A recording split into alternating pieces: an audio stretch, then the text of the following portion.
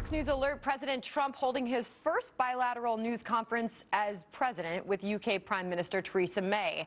And it was short and sweet. Hello, everyone. I'm Sandra Smith. The two leaders reaffirming the close ties between the United States and Great Britain. The president says he believes they will have a fantastic relationship. His words. We've got you covered. Right Honourable Lord John Taylor of Warwick, a member of the House of Lords in the UK Parliament, is standing by. For more on this, let's bring in the Right Honourable Lord John Taylor of Warwick. He is a non-party affiliated member of the House of Lords, the upper house of the UK Parliament, and David Drucker, senior Washington correspondent for the Washington Examiner. Lord Taylor, I'll start with you first.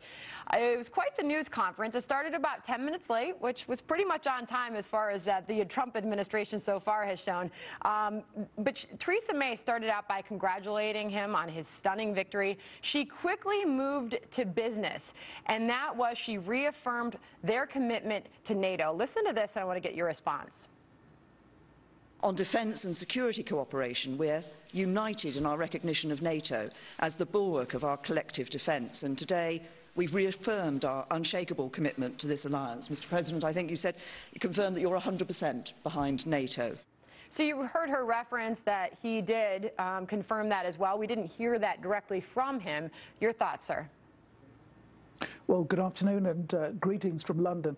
I thought it was a very successful press conference. You talked about business. Well, I think President Trump and Premier May are very much about business. They're there to do trade deals. They're there to consolidate and improve upon this special relationship. It's a phrase that was used by Sir Winston Churchill after the Second World War, and I think there really is a bond between those two individuals and our two countries. And clearly also of importance was a discussion on Russia.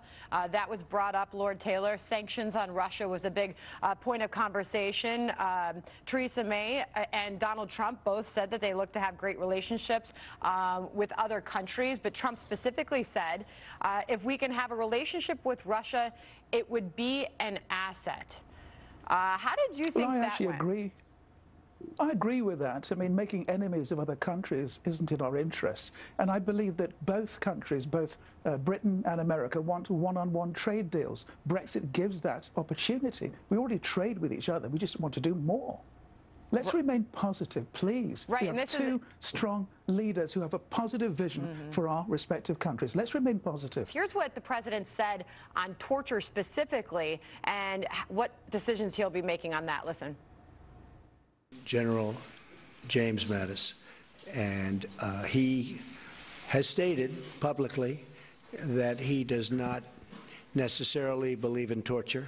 I don't necessarily agree, but I would tell you that he will override because I'm giving him that power. I happen to feel that it does work. I've been open about that for a long period of time, but I am going with our leaders.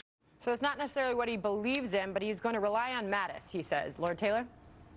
Well, in relation to Putin, the president will always put America first. So let's remember that. He won't be the poodle of any other country. I'm quite sure about that. In relation to torture, it is illegal internationally.